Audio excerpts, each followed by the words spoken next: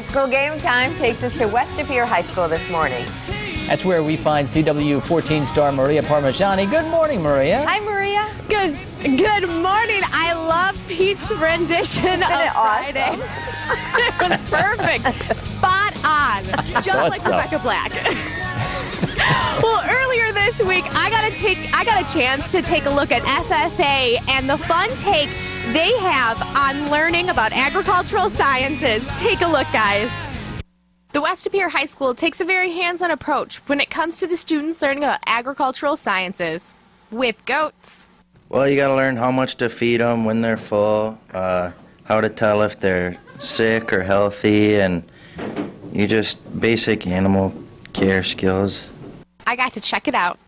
What you got to do is you got to hold her mouth, and then you just put that right into her mouth.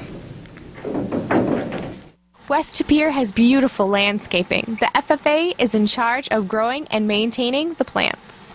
Then the students will run their own types of experiments, ranging from how much water to water them, to what types of fertilizers to use, and even how much fertilizer to give a plant. Don't forget to watch tonight, CW14, 10 p.m. game time. And, you know, that goat was really cute. I even gave it a name, Dumbo, because of the white ears, but I don't want to rat it out. It pooped on me. Oh, no. Where's the video of that? Yeah.